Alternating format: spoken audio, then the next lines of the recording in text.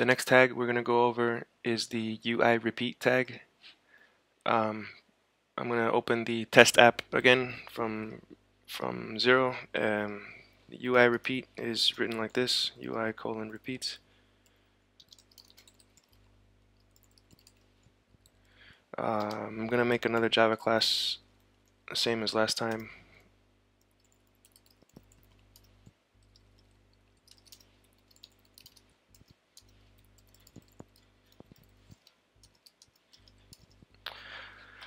So the UI repeat, like the output text, is for grabbing information back from Java and displaying it on the user interface side. UI repeat being for collections or list of objects. For example, if we have a private array list of strings,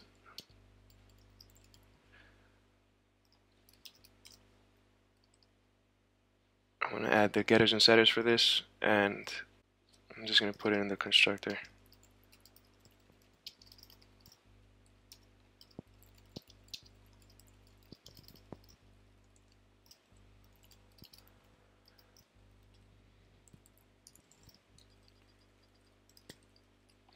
I'm going to put 10 values random, or rather this myArray.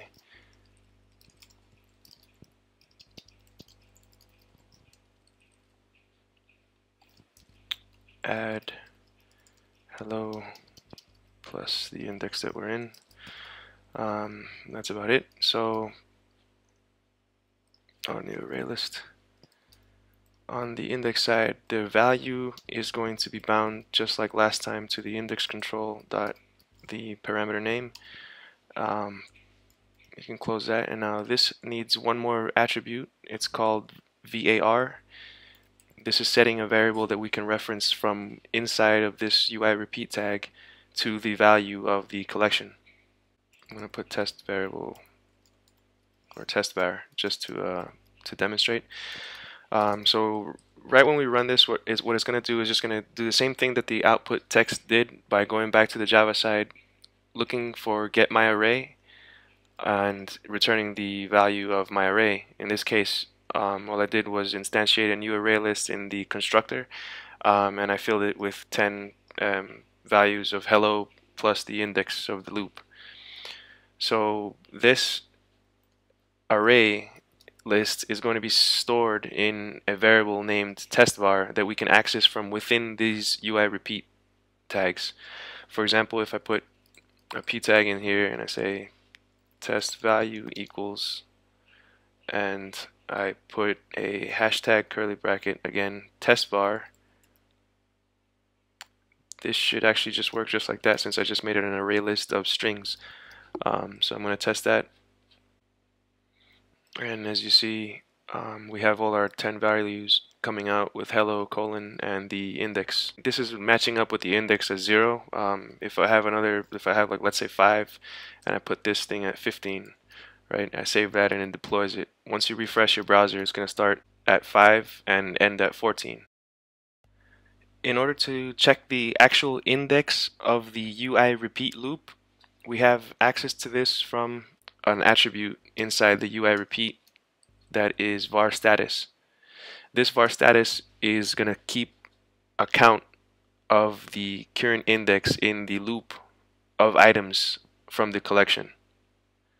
For example, if I put var status is status, I'm going to put test value equals test var and index of repeat loop is, and I'm going to put status dot index. Now if you save this, what's going to happen is that you're going to see the status being incremented from 0 for however many items there are in the array list. So if you refresh this, you'll notice that the index of repeat loop is at whatever counter is being incremented inside that loop. That's about it for the UI repeat. This list does not have to be an array list of strings. If we have another class named someObject with a string my name with getters and setters,